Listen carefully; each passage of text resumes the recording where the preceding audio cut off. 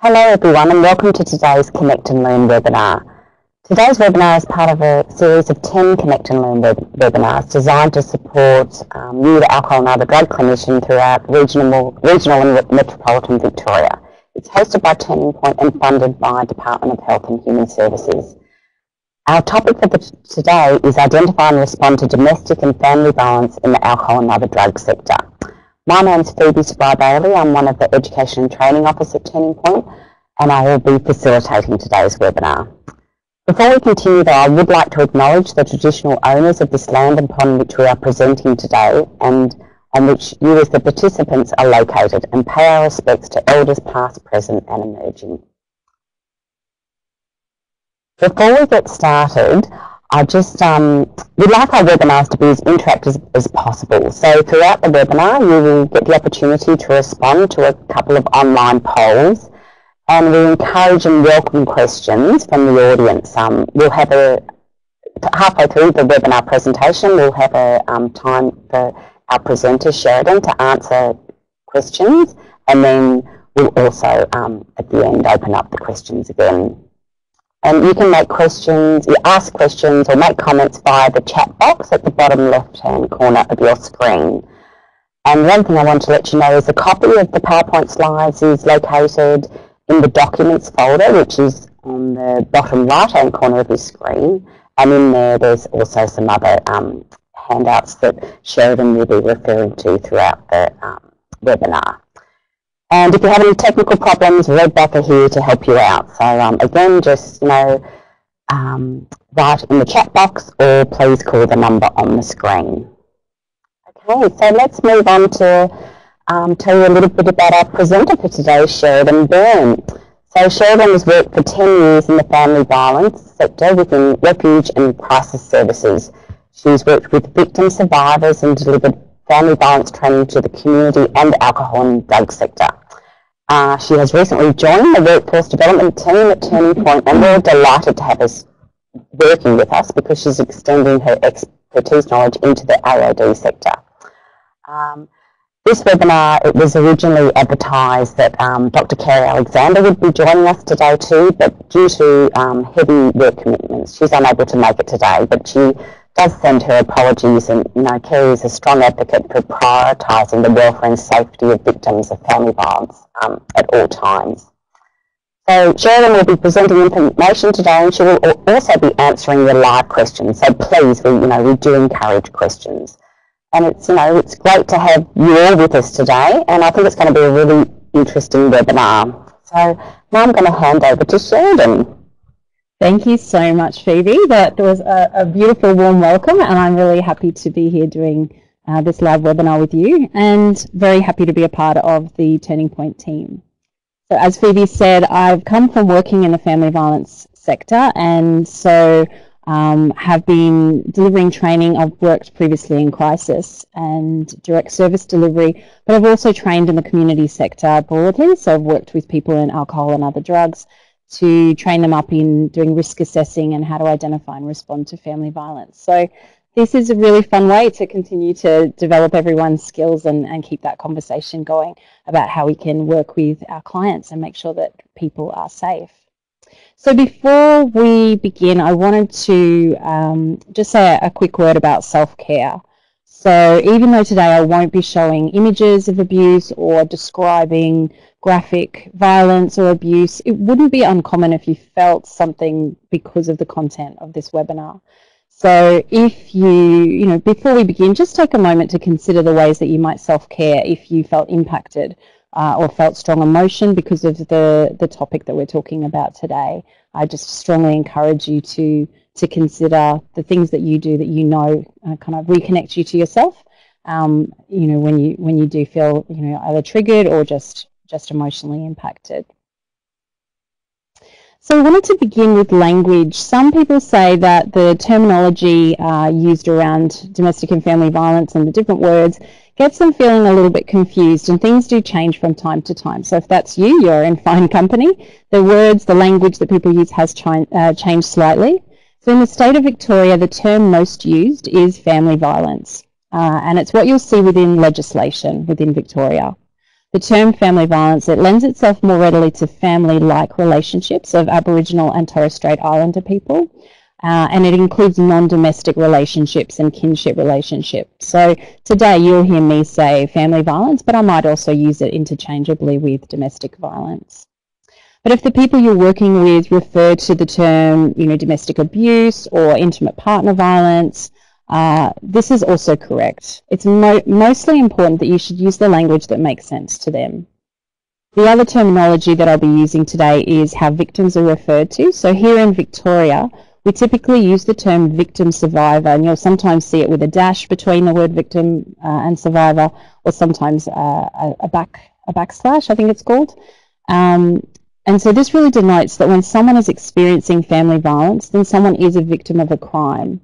However, what distinguishes family violence from other forms of abuse and violence is that it's not a one-off event. It occurs in a protracted and pervasive nature, usually over long periods of time, and typically with a build-up and escalation. And so victims are drawing on resilience and resistance when they're experiencing this crime. So using this term survivor acknowledges this, and using the term victim survivor allows us to hold both things as true. Okay, so before we begin, we're going to have a quick poll, and the poll, I believe, will come up on your screen. So the first thing we'll do a couple of these throughout this webinar, which I think is really fun. So I want to hear from you, how much of your work involves family violence? And we'll just give you a minute or so to have a response there. So far, most people, so we've got either the majority of my work involves family violence on some level, or my clients are dealing with AOD, not family violence, or I wouldn't know because they don't tell me. I'll just give you another.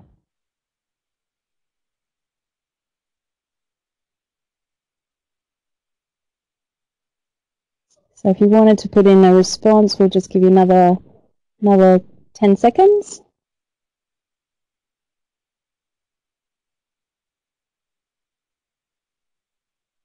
All right, so we might just stop there. So 57% of people said the majority of their work involves family violence on some level, and 42% of people saying my clients are dealing with AOD, not family violence. So the majority of people are saying, yes, the majority of my work involves family violence on some level. So thank you so much for that.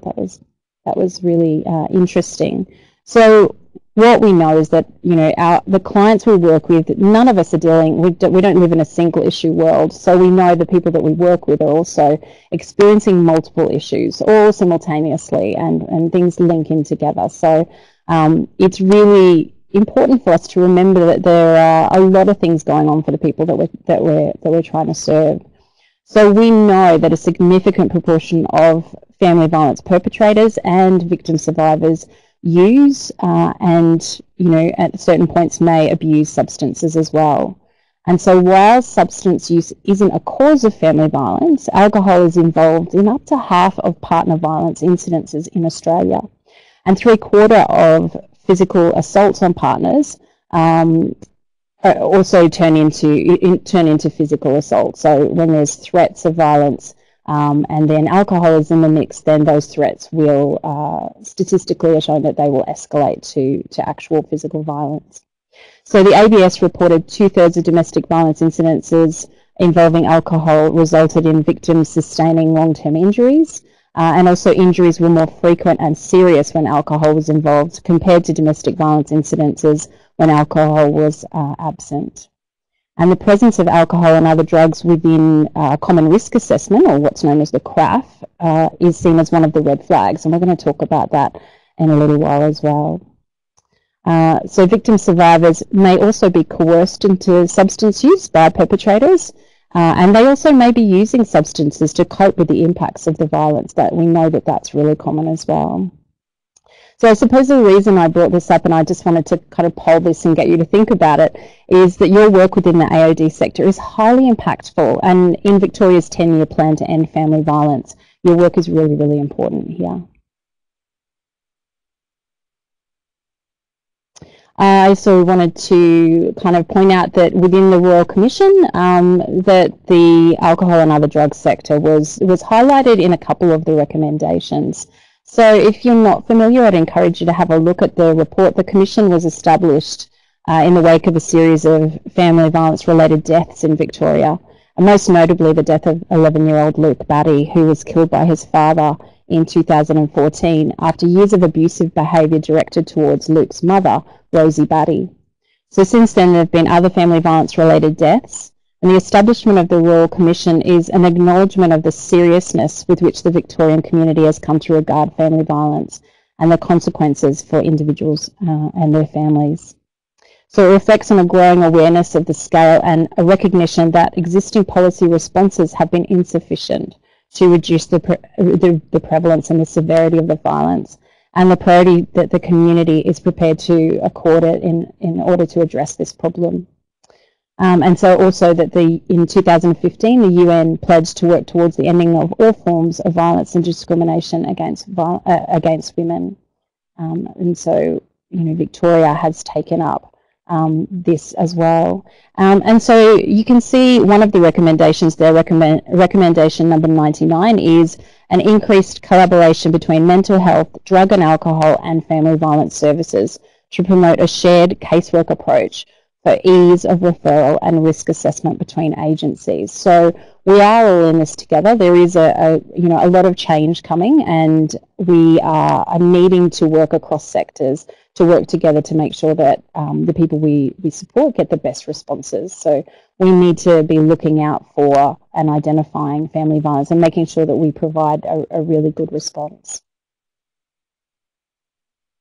So it's my hope that at the end of this presentation, you'll feel an increased sense of confidence in your ability to identify and to respond to family violence, and also to be able to have some meaningful conversations with your clients and also to the referring agencies that you may now have increased referral capacity towards, within family violence and other sectors as well.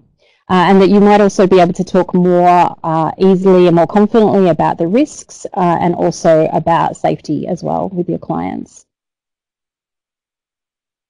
So let's have a discussion now about what is family violence, so that we can start to increase your ability to identify it when you see it. So domestic and family violence is defined as a pattern of behaviours used by one person to obtain and have power and control over another person. So I've got an image up here on the slide, which is the Duluth Power and Control Wheel, and this was created in, I think, 1984 by the Duluth Domestic Abuse Project in Minnesota, and there's a link there. Well, we haven't provided a link. I have provided the URL there on the bottom of the screen, so you could go into that link, and there's all different wheels that are that you can download, and they're in different languages and different ones that might be more appropriate for the clients that you work with. But this is really, even though it was created in around 84, it's still really, really relevant. And although this wheel doesn't show all of the different forms of abuse that fit under the category of domestic and family violence, these really are the most common and most prevailing. So this can be really, really helpful. So what you can see in the slide is this image, and it describes some of the most common tactics that perpetrators use to obtain and maintain power and control over their victims. And so, for instance, if I just draw on one of those there, you can see coercion and threats is said to be one of the forms of power and control. It's interesting or probably helpful to think about these, not just sort of sitting out on their own, but also think about the fact that it is somebody using them. So we would say that a tactic by a perpetrator or a user of violence is the use of coercion and threats, and the use of intimidation and the use of emotional abuse. What you'll also notice on the wheel there is that you've got power and control sits in the centre. On the outside of the wheel, you've got physical violence and sexual violence. So the image is drawn in this way to remind us that even while physical and sexual violence might not be being used by a perpetrator, if any of those other kind of tactics are being used by a perpetrator, there's always the threat of the physical and sexual violence present even while there isn't any, even if somebody isn't making those threats or isn't actually being physically abusive, that if somebody is controlling you, then there is the presence of that looming kind of threat that this could escalate to physical. So that's why the wheel is drawn a little bit like that, and it helps to remind us that that's what victim survivors experience. The other way to understand family violence is to understand the legislation in your state. So here in Victoria, we have a piece of legislation, and I might just move to that slide now. Yep, there it is. So it's called the Family Violence Protection Act, and it was updated in 2008. So here in the Act, and it was updated in 2008. So here in Victoria, that means that we define family violence as behaviour by a person towards a family member, or that person, if the behaviour is physically or sexually abusive, or is emotionally or psychologically abusive, or is economically abusive, or is threatening, or is coercive, or in any way, or in any other way, controls or dominates the family member and causes that family member to feel fear for the safety or well-being of that family member or another person, or behaviour by a person that causes a child to hear or witness or otherwise be exposed to the effects of behaviour referred to in paragraph A. So children are particularly vulnerable, and the exposure of family violence can have an ongoing developmental impacts and really lifelong repercussions for them. So that was one of the clauses that was added when the Act was updated in 2008. So what you will notice within that legislation, and I do want to say it can be really helpful if you do read that. Many people know that that piece of legislation exists, but they've never read it. So I'd encourage you to really read it and really know that it backs you. So if you're trying to ascertain if there's somebody that's working with you, and if you would say, I think I'm identifying family violence is going on for my client, go back to the legislation. It really does help to support us when we're trying to identify and kind of analyse what it is we're really seeing. And you'll notice that within the legislation that it helps us distinguish family violence from other forms of violence and abuse. That it speaks about these words, fear, and it talks about tactics related to control and coercion. And I just wanted to point to a researcher in the United States, Evan Stark. So Professor Evan Stark says, learning that violence is not always visible and that it takes the form of coercive control is a very important issue. So many times victim survivors don't get the kind of responses that are really appropriate or really helpful for them, because people will think that the violence is only physical, and if they don't see evidence of that, then they'll dismiss it. So it's just something to remember when you're working with your clients. So tactics by one person that would physically hurt, degrade and intimidate with things like threats and surveillance acts, we would say are acts of coercion, which is in the legislation, isolating victims, regulating them by setting strict rules of behaviour that they have to adhere to. They're considered control tactics. And so, those things you'll see within the lived experiences of your clients. And if they're there, then you can probably make an assessment that this is somebody who's experiencing somebody else holding power and control over them. So the legislation classifies family violence as occurring within intimate partner and or family relationships. So just to clarify that those people experiencing intimidation and abuse from neighbours or colleagues or other people within the community, that would fall under a different legislation and they'd have a very different experience of their abuser and the abuse itself. So just to kind of clarify that. The other thing noted in the preamble of the legislation is the prevalence. So while anyone can be a victim or a perpetrator of family violence, and family violence is seen across all socioeconomic groups within our communities, family violence is overwhelmingly perpetrated by men against women and children. So in a breakdown of the Australian Bureau of Statistics Personal Safety Survey data of 2017, which you can have a look at online if you'd like, women were more likely to experience violence from a known male, usually a partner or an ex-partner, and it's usually in their home, whereas men were more likely to experience violence by a stranger in a public setting and as a one-off incident. So you can hear that the ways that different genders were experiencing violence actually lends itself to family violence and intimate partner violence being more experienced by women. So according to the 2017 National Homicide Monitoring Program report by the Australian Institute of Criminology, on average, one woman a week is murdered by her current or her former partner in Australia. So we know that gender plays a really big part in this crime. And I've just lost the screen, but that's okay. So the other things that we want to be aware of as well is that diversity and intersectionality are things to be aware of. And so there's certain groups that are at elevated risk as well and hold specific vulnerabilities because they hold specific vulnerabilities in our communities. So just to name a few, and obviously, you know, we could probably create a whole webinar on this topic on its own, but Aboriginal women, because of things like racism and colonisation, the history of colonisation, will experience family violence and intimate partner violence in very specific ways as well. And what we know is that Aboriginal women in Australia are, you know, more likely to be hospitalised when there's physical violence. So they are experiencing specific vulnerabilities. Women with disability as well, have specific vulnerabilities as well.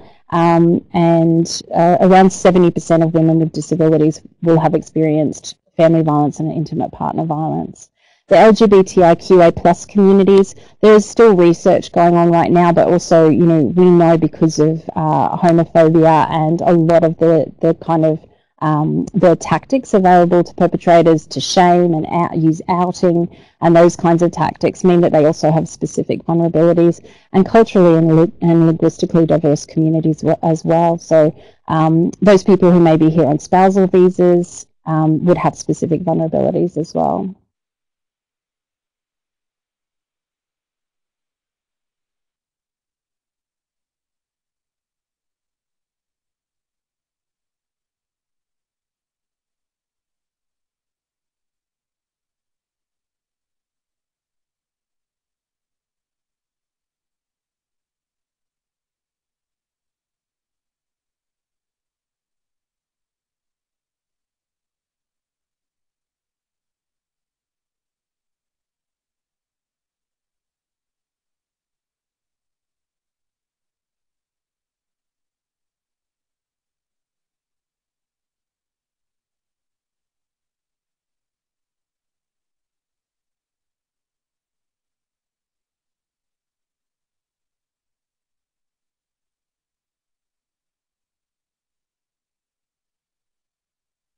And so we will talk a little bit more about that as well. But the groups of people that, you know, that you work with will have specific vulnerabilities. Okay, so I suppose what we want to do is make sure that we, you know, talk about how you might, so we've talked about the legislation and those things that define and distinguish family violence from other forms of violence and abuse, those kinds of things that you might be, you know, listening for in the stories and the presentations. And just to kind of say that a lot of times victim survivors are really pathologized as having low self-esteem. And that sometimes people who are victim survivors, they may minimize the abuse that they're experiencing because they're being threatened by their perpetrator. And that's really, really common. But they may also just have lived with this violence for a very long time. That's also really common. So to them, the violence might not, you know, might not seem so escalated because of that. So the other thing to know is that people won't disclose to us unless they feel really, really safe. So we need to do that work to make sure that we've built the rapport and that we're able to use this language and that we feel comfortable and confident as well. And if we don't feel comfortable and confident, we're better off to get some support to talk with people that we think might be victim survivors. So you might be in a position to identify family violence within the lived experiences of your clients. And so many people will have told, you know, these people that, you know, they might have victim blamed, or they might have told them on some level that it's, you know, it's their, it's due to them having low self-esteem, or that they're just picking the wrong people. So just be aware that some of those kinds of attitudes might be internalized by victim survivors as well. But that a lot of times, you know, what you'll notice is that there's this inability to kind of connect with self. I once worked with a woman in a refuge, And on the day she came in, I just offered her a cup of tea, and she had no idea how she took her tea. She was so disconnected from her preferences because she'd been living under parent control and the domination of her partner for so long. So it's just something to consider in the ways that people might present to you when they're attending your services. Okay, so identifying family violence when clients attend appointments with you. There are many things you may see that might indicate to you that somebody is experiencing family violence and somebody's holding parent control over them. So I've just put a few on the slides here. So first of all, partners might insist on coming into appointments, and so you'll see that. So that's very, very common. I've heard this a lot from people who work in the AOD sector, that they have their clients have a partner who insists on attending. You might notice that the client is distracted by their phone and they state that they must be available to receive calls from their partner or their family member. The client might take a lot of calls or text messages while they're with you from them. They might state that their partner or family member is waiting outside for them and that they must be finished up by a certain time. And, maybe that's not unusual, but you may notice that there's a lot of anxiety or fear from this person. There's just a lot of anxiety about the fact that there's somebody waiting for them outside. You might also identify parent control within the stories of your clients. So you might hear that their partner stops them from leaving the house or attending their appointments. So, you might hear that the reason they didn't show up last time is because the partner said that they couldn't come.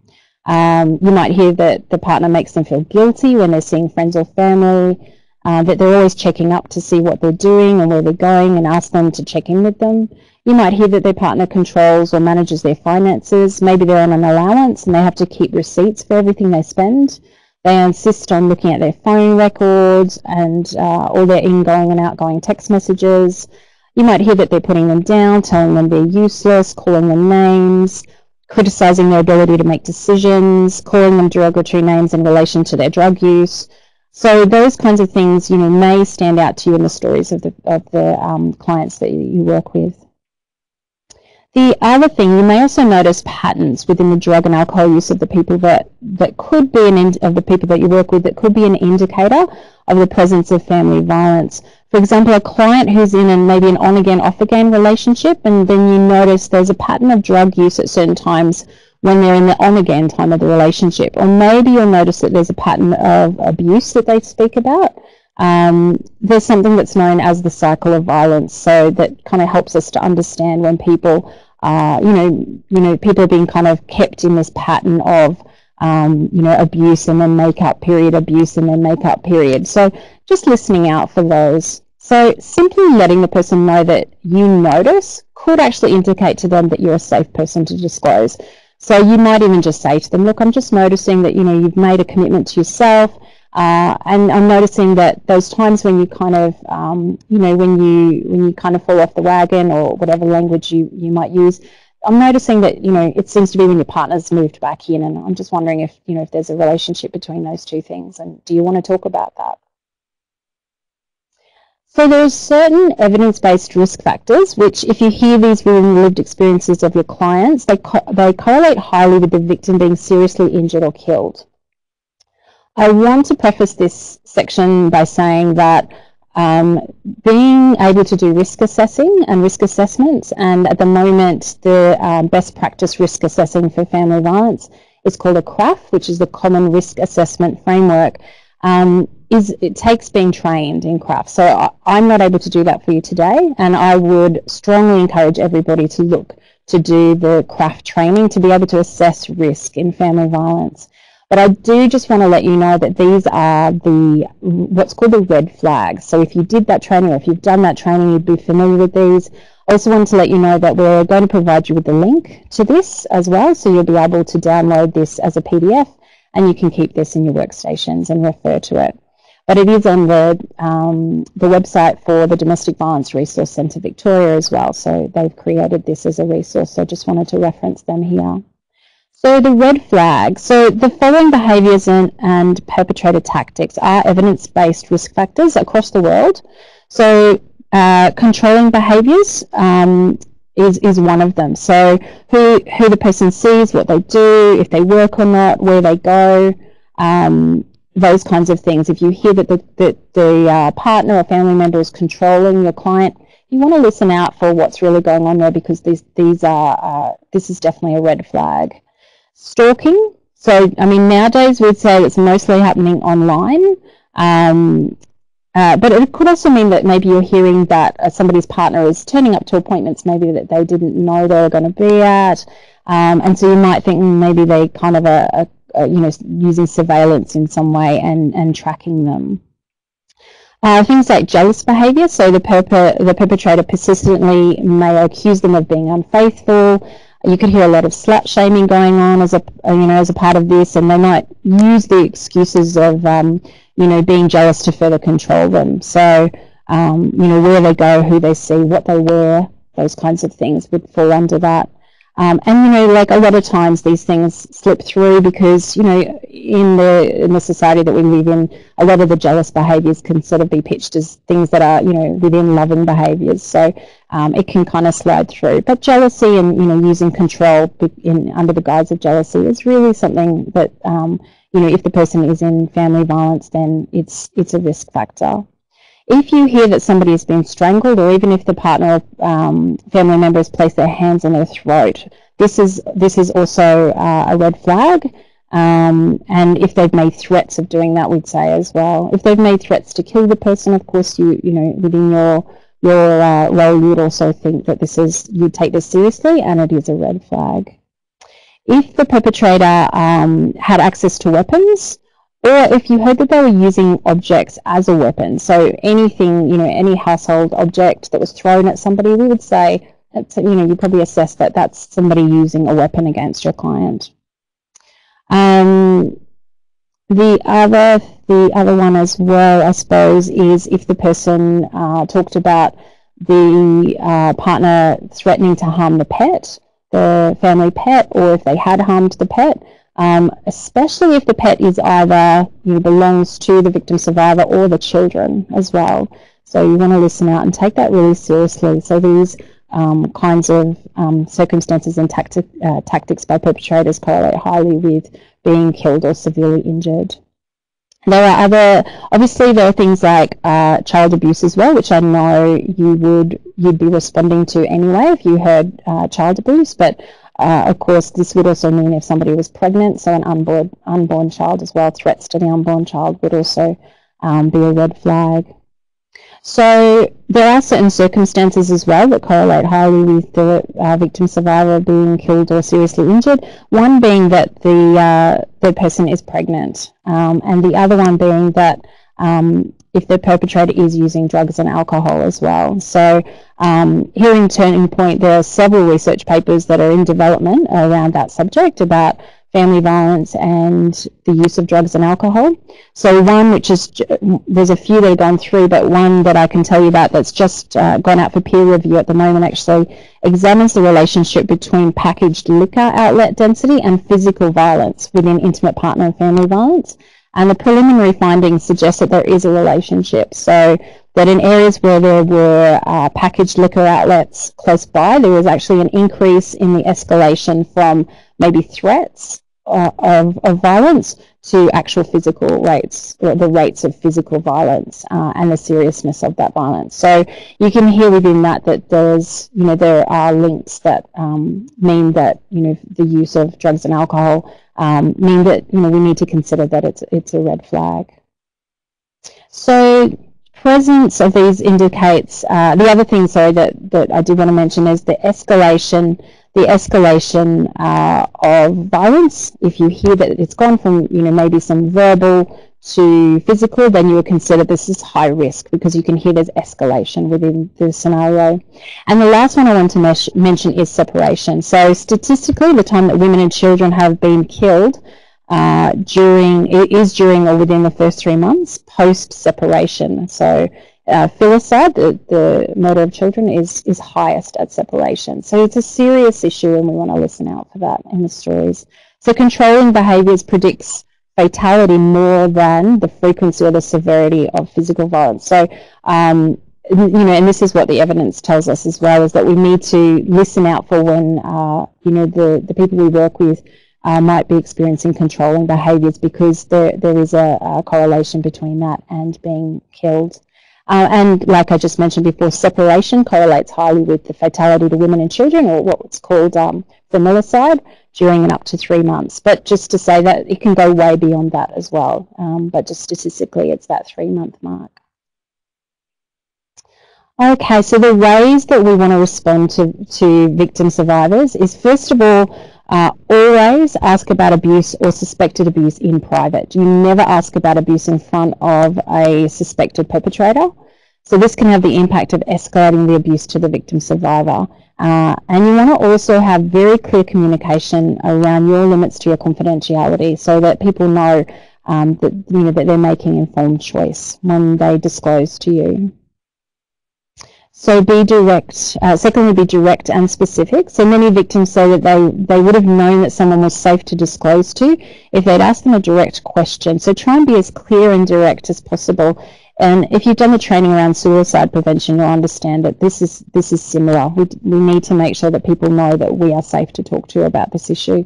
Thirdly, never blame the victim survivor. So even today, with a lot of the work that's been done to increase the awareness around domestic and family violence, the narrative that exists in the community is overwhelmingly still victim blaming. So you need to be aware of that, and also any judgments.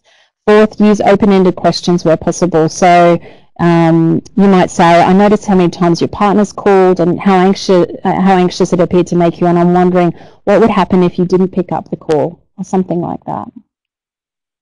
So I've just got that in there for you as well.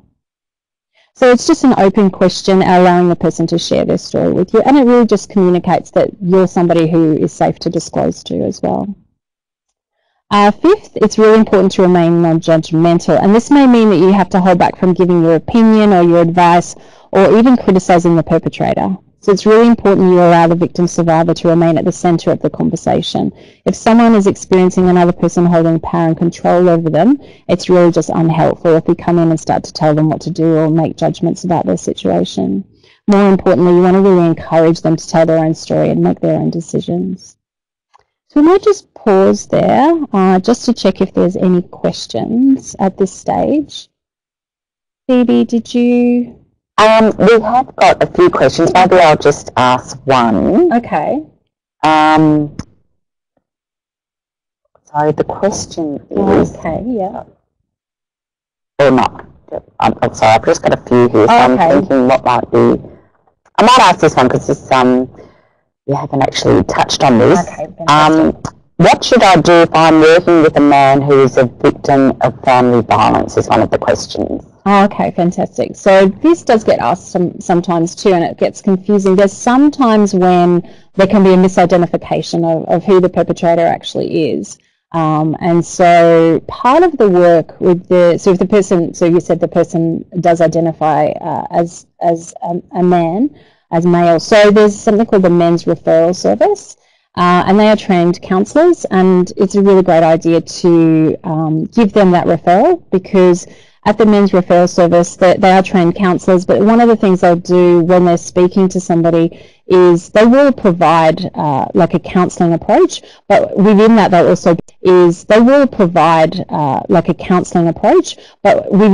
also be assessing to hear who is the primary aggressor in the situation as well. So if the person, is identifying as a victim, but maybe they are, may actually be a perpetrator, they'll be able to work with that in a way that's really, really supportive, and that, they have training in that as well. So in either instance, the Men's Referral Service, and we'll have that phone number at the end of this as well on the website. So yeah, that's a really great service. And I think it's really important to let them know that, let people know that this is a service that, many, many men contact, and, we get feedback all the time that it's a really, really good service. Is that all for now? Yeah. Okay, beautiful. So I might move on if that's okay. So let's have a discussion about about perpetrators, or users of violence, as some people prefer to refer to them as. So if someone is a perpetrator or a user of family violence, you might be in a position to identify this within the stories and the lived experiences of your clients. So you're in a position to be told things like, they may reveal to you that they have an existing intervention order from an ex-partner. And so you may hear within the stories of what's happening in their lives that they're then making contact with their partners. So if somebody has an intervention order against them and they make contact with that partner, then they're actually breaching the order. So and breaching actually becomes a criminal offence. So these are kinds of things that you might hear within the stories, and so it's something that there's a discrepancy there. If you hear that your client has a intervention order out against them, and then you hear that they've made contact with their partner, you could identify that discrepancy. You may also be in a position where you observe jealous or controlling behaviours. You might hear threats to kill or harm partners or children, and you may actually have disclosures. You may just even hear things like, that they might bring their partner in with them, and you might hear how often they blame their partner for their own behaviour and those kinds of things. So we might just pause for a moment to do a quick poll. And this poll is just asking, what do you think is the best practice response when identifying that your client is a perpetrator or a user of violence? Just interested to see what people think.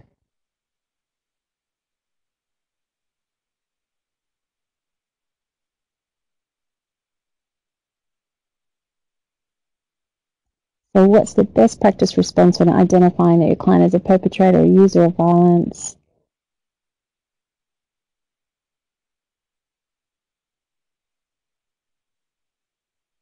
Just give you another few seconds.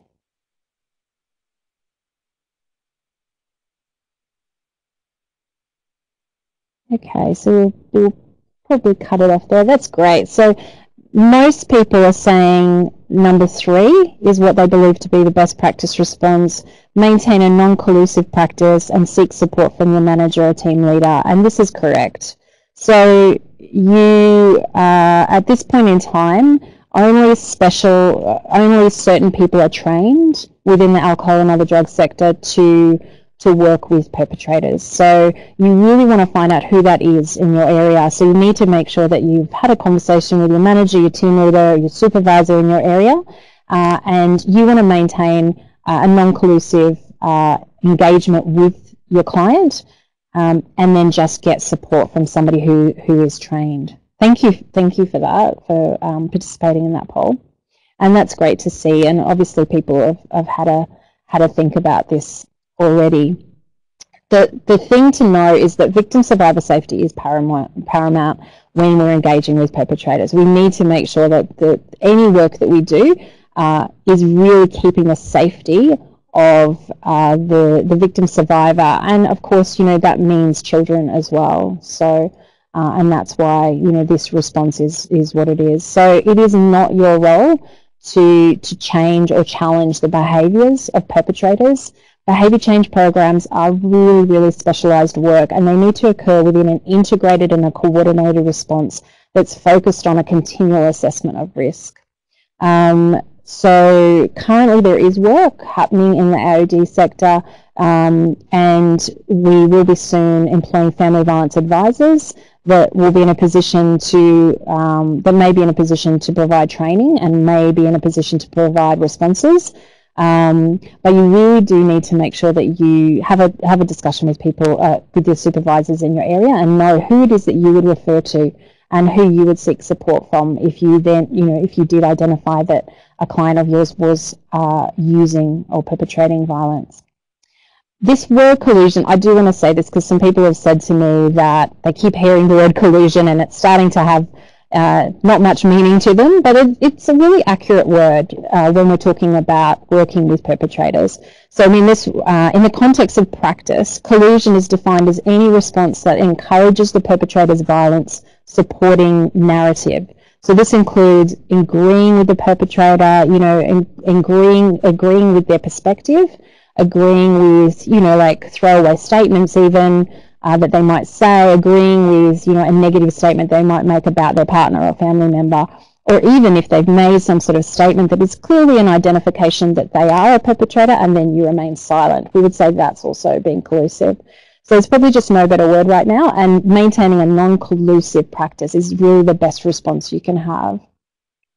Perpetrators have a highly reinforced way of minimizing, denying, or justifying and excusing their behavior. And many of these are really backed by our social norms and practices and the structures of the communities that we live in. So because they happen in intimate partner relating. So perpetrators typically will take a victim stance and then they work at eliciting a sympathetic response from you. So when we're talking about maintaining non-collusive practice, we mean identifying when that's going on and just not joining them there or agreeing with them. So identifying when perpetrators are inviting you to sympathise and minimise or justifying their behaviour. Anything that might affirm their behaviour or make their abusive behaviour seem neutral. So you want to refer to your manager to coordinate a plan of response. You want to seek support and supervision for yourself. And you could also consider getting a secondary consult from No to Violence. I've provided the phone number here that's actually, it's called the admin line into No to Violence, but it's the one where if you wanted to get a secondary consult. So it will, if you don't want to actually speak to a counselling service, then this is the number to call. And we've included the website there as well. Just important to know that the new information sharing legislation also means that you could be contacted if the person you're working with is a perpetrator. So, and you may need to share some information about the perpetrator, and that this is all under the new legislation. And this is really only when there's risk to the victim. And so, when that's present, that somebody could call you and ask for information about them. There may be some people who actually disclose to you. They may say, look, this is what's been going on, and I know that what I'm doing is family violence, or I know that I've been abusive towards my intimate partner. So that we consider that's a disclosure. And so if that happens, we would say the best practice response is to give them a referral to Men's Referral Service. And also to normalise that as well. Let them know, we give this number out all the time. Many men use this service. We know that they're getting a good response. So making sure that you have that number close by is really helpful. So just wanted to point out there's a couple of places where you might do family violence work. One is in the intake and assessment form. So there are questions around risk and complexity in section 2. And also in the comprehensive assessment, you've got the in section 6B, harm to or from others. Like anything, in using these documents, we would always encourage you to use your own language. These are prompts, so don't just read straight from the document. Make sure that you keep a narrative approach and have conversations with your clients. The other thing is in the comprehensive assessment, there is a section there that's about safety planning. So just to let you know, again, risk assessing for family violence, really you should be doing the comprehensive risk assessment framework training, and also that, the safety planning, that could have been, you could ask the person if they are already linked with a family violence service. They may have done safety planning with them there, and you could consider, if they haven't, linking them in with their local family violence outreach service to talk to them about risk and safety planning. In terms of referrals, first of all, if someone is in immediate danger, so for example, they've said to you their partner's waiting for them outside and they're really scared, or it's unsafe for them to go home tonight, really the only people who can have legitimate power to provide a safe response is 000, the police, because they can provide a 24/7 response, and also because they can attend the home, whereas we can't. Also, Safe Steps is the 24/7 family violence support service, and they provide risk assessing and referrals to refuge. Again, they will do a risk assessment, and you could consider, if the person was at great risk, keeping them with you, and they could call Safe Steps while they're with you. Also, if the person is safe now, but you want to talk to them about maintaining safety, start with what they're doing now. Victim survivors are doing things every day to keep themselves safe. So make sure that you talk to them about what they're doing now, and see if there's any way that you can add on for them or provide other kinds of services. and consider what you could do for them while they're in a safe space within your service. The other thing is you could check to see if they've already got referrals to outreach services in their local region. So across each region there are family violence outreach services, and I've just put the link up there too. So DVRCV have the referral booklet, which gives you all of the state services that are that are the outreach services, but other services as well. So you can have a look at that. I'd highly encourage you to have a look at that to make sure you know who is your local family violence outreach service, so you can refer to that really easily. You have it at hand. And we've also just provided a few specialist services just to know there are more than these, but you have family violence support services specifically for Aboriginal women, and also legal services. So this is the family violence legal service for Aboriginal people and those with Aboriginal children is the JARA.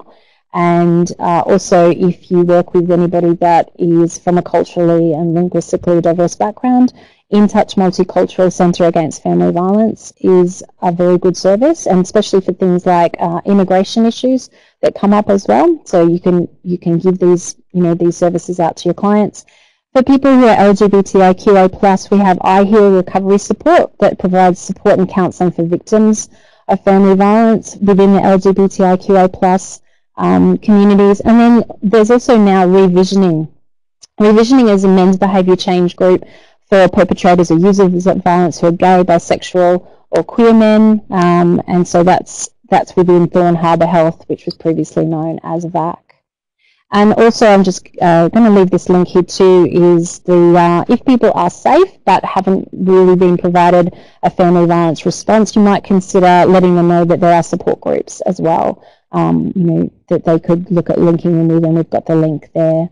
I would encourage you to look at other kinds of trainings on an ongoing basis, and also just to encourage you, if you give feedback to us today, if there are things that you would like specialised kind of training in around this, the issue of family violence, we might come back later on because there's definitely some changes happening. But if there's certain things that you think you'd like to hear about, make sure you pop it in the comments box when you give us the feedback as well. And I've just left a few links here on this slide so that you could look for other kinds of training. DV Alert is a new organisation that provides trainings. DVRCV provides ongoing training, and then 1-800-RESPECT, they provide online trainings as well. Whew. Thank you so much, Sheridan. It was amazing, because so much valuable information delivered in a very short period of time. And yeah, so thank you, because I do realise this is probably training that goes over a day for you on, in a normal day. Yeah. So, and it's wonderful to have all those links for further information too. We have just got a few questions. I realise we've only got 5 minutes, but first of all, someone asked a question earlier, and I sort of wanted to wait to the end, because I think you've sort of answered this, because the question was, because it's so often invisible, is there a set of questions to ask that helps the victim to open up to you, so making them feel safe to answer the question? So I think you talked about open-ended questions. Yeah. Are there any other tips that you could provide at this point in time? I would say, look, really allowing the person to be at the centre of the conversation, just identifying the things that you notice, and then also making sure that you frame it in a way that normalises it as well. It normalises it, but also shares the evidence base. So maybe saying things like, look, we know it's a common experience when people kind of, having these experiences that they might blame themselves, for instance. So any of those things that we know are kind of common experiences when people are experiencing family violence, just share those as well, because it can make the person kind of hear that they're first of all, they're not alone, but second of all, that you're identifying that as well, that you're identifying that their experience is something that is common if they're experiencing family violence. But mostly working from what they're sharing with you. And I mean, I think that people in the alcohol and other drugs sector are so, beautifully positioned because of the work that we do in being able to just continue to work with people and meet them wherever they are. And I think you're able to do that in a really holistic kind of way as well. Okay, thanks, Sheridan. And there was another question that was there that was around how do you facilitate someone to leave safely once from your, once you've spent time with them, so from your service? Meaning physically move out of the service? I think that might be it was a question that was typed there. Okay. I suppose what you'd want to do is, we're always considering safety. So if somebody is talking to you, I might make an assumption that what you're meaning is that maybe they know the perpetrator is outside, or maybe the perpetrator is at home, those kinds of things, and they're physically leaving your service. You always think about safety and really breaking this down. You're doing, it's kind of that harm kind of minimization approach, and checking in on breaking it down to, are they safe to leave today? Are they safe to go home? What kinds of, and maybe checking in with them, is there somewhere that is a safe place? Are there safe people in their life? Just make sure that you ask around safety, like what exists right now for them that keeps them safe? What are they doing right now to stay safe? Are there people that they could draw on, people or maybe other services that they're linked in with? Check in with what they currently do to keep safe, and then and sometimes it's really good just to highlight that to people. So saying to somebody, okay, so I'm hearing you've already done this, you've got this in place, you've been doing you've been keeping you and the kids safe by doing XYZ, you've got these people, could you maybe make a plan with that safe person to go and spend time with them today? So just really breaking it down and checking that the immediate risks are kind of mitigated against, and talk to them about what is their plan for safety. Sometimes there are things that they're doing that are really automatic that they don't even realise they're doing as safety precautions. And if we have that conversation and just really highlight, then we're kind of validating that work they're doing as well. Okay, thanks a lot for that, Sheridan. That's all we've got time for today, question-wise. So very soon, I think Redback's going to be launching a feedback survey, so we really appreciate your responses to it. But also, if you have got any further questions or ideas for if we were to have a part 2 of this webinar, what other information you'd like to know, feel welcome to include that as well. And I just wanted to mention, as I said, Connect and Learn is part of a series. Our next Connect and Learn webinar is on Wednesday, the 22nd of August. It's called In Recovery, a Clinical Perspective. It's presented by Dr. Naomi Crafty, who happens to be our manager at Workforce Development at Turning Point, but she has a particular interest in recovery, and she actually co-facilitates a unit on recovery in the Masters of Addictive Behaviour unit as well. So we look forward to that one. So so if you have any questions for Sheridan, feel welcome to email her, which her email address was on the slides. Okay, thank you so much for joining us today, and I hope you found it useful. We'll see you next time. Bye.